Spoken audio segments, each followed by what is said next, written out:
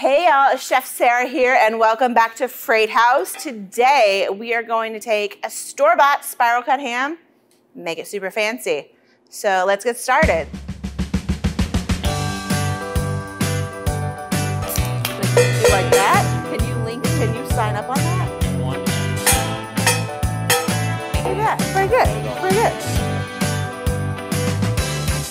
So, in my family, we call it zhuzhing, like you zhuzh it up. I don't know how to spell that, so if you know, let me know in the comments. Yeah, so we're gonna take this spiral cut, it's like a ham, it's from Ozark Pride, which is in Missouri, so it's a local ham to our area. Let them do all the hard work. Let them cure it, let them smoke it, let them spiral cut it, let them do everything. But what we're gonna do is we're not gonna use the little package of glaze that comes with the ham, we're gonna make our own. And it's gonna have a gajillion ingredients in it. But you can kind of follow my lead and do this at home with anything. I'm kind of being inspired right now by like Sandra Lee with her semi-homemade, or like Rachel Ray with her 30-minute meals, like way back old school cooking shows where they would take something and they would just make it better. And that's what we're gonna do. And that's what you should be doing at home too. Super easy. So we're gonna start 2 cups brown sugar. I like dark brown sugar. All right, next, Dijon mustard, 1/4 cup. Add it in. Orange marmalade, 1/2 cup, put it in. Tablespoon of smoked paprika, tablespoon of ground ginger, tablespoon of onion, tablespoon of garlic. I've got some ground fennel seed in here, 1/2 teaspoon of red chili flake, a little bit of dry mustard. I really like Coleman's dry mustard. I think it's just like the old school in me. I could never veer away from it. So the thing we're gonna do to make it a little bit different is we're gonna add black vinegar. I love black vinegar. If you don't have black vinegar, use Worcestershire. It's just like a fermented vinegar. It's made with rice wine. It's like a rice wine vinegar, but it's black. Probably like a tablespoon. And then fish sauce. I like this brand fish sauce. It's the Vietnamese brand, 3 crabs. It doesn't actually have any crab in it. It's shellfish free, in case you have somebody that. Do about a tablespoon. It just gives it this like super umami. It has salt, it's very salty. So it gives it like a really nice flavor. And then this is what's so difficult, you mix that up. You just keep on mixing. So you can see it just becomes, it's really thick. You want it to be super thick. Because if you put it on it's thin, it's just gonna run right off. Now, it's super classic to cook pork in Dr. Pepper, very Southern. So I like to start with a little bit of Dr. Pepper in the bottom of my pan. That's maybe like a 1/2 can of Dr. Pepper. You don't need a ton. If you don't want Dr. Pepper, do water. I got a little whiskey, like to put a little whiskey in there. Just save 1 sip for me. That was maybe like a 1/4 cup of whiskey. Then this is gonna get wrapped up. It's gonna go in the oven on 350 for about 30 to 40 minutes. So we're gonna imagine that it's come out now, it's been in there. And then you're gonna take, and this is gonna go right on top. And once you add the glaze, you're gonna leave it uncovered. There's no need to like take the time to rub it all over everything. This will go in the oven for about 35 to 45 minutes, covered with foil, 350, let it cook, take it out, then do a big heaping scoop of your glaze right on top. Don't spread it out, it's gonna start to melt. Leave it uncovered and cook it for about 20 minutes. Take it out, another batch of glaze, 20 more minutes. If you feel like it's not getting really caramelized and crispy, just turn your oven up for a little bit, it'll be okay. It's gonna be hard to overcook this and hard to dry it out. Just be gentle.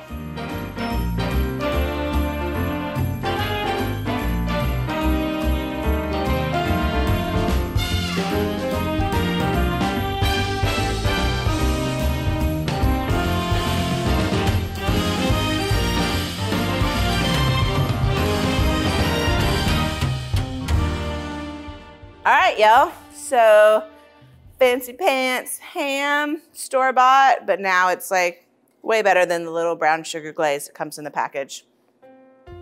So this has been chilling for a few minutes so that I can handle it. We wanna let it rest. It's like anytime you cook any piece of meat, even if it's an already cooked piece of ham, still give it a second to relax and chill out.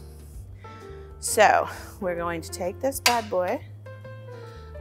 Oh my God. You know, we never ate ham growing up.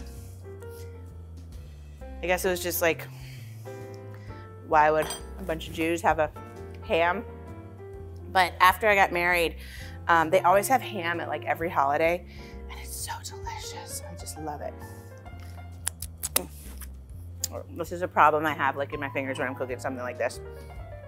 So you can see the bone's still in here. It's really got like a, can you get that mic check?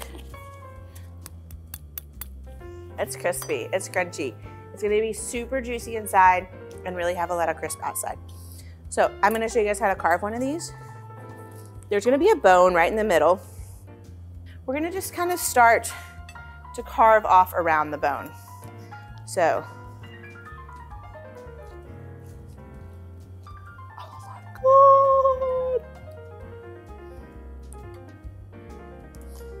Use your fingers, lay it out. Let me try this.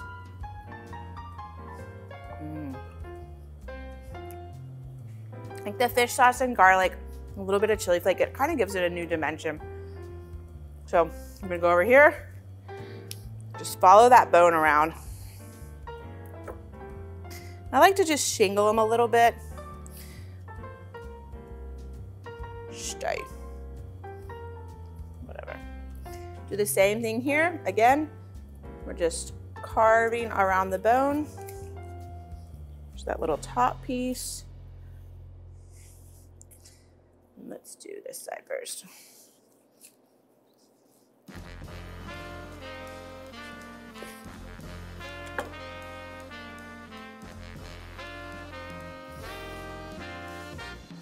And this is a significant amount of food, you know. I would say this would feed, you know, 8 goyams. Say that. Put that right there.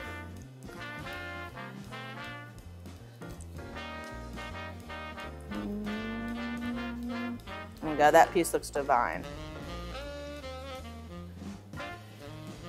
There's one big bone right down the middle. So don't, if you can, if you want to, but I wouldn't say throw this away or give it to your dog. I'd save it. I'd put it right back in here with this juice that we had. A lot of this probably isn't gonna get eaten. So you have 2 options. You can take this juice after this is done, you can pour it all over it, or if you wanna get your ham ready before people come, put this in like a dish and then pour your juice in there and it'll keep everything nice and moist. Or you can chop up some of the leftovers, throw a bone in there with some beans, throw that juice in there and cook beans and make ham and beans. So that's what I would make for my husband, is like white beans and ham with cornbread. So that's it, you guys. Super easy. If you like this recipe and you want more ideas like this, make sure you hit the subscribe button here, I don't know, somewhere. And then don't go watch somebody else's YouTube channels. Just stay here and watch mine. There's tons of stuff and it's fun. Bye, guys.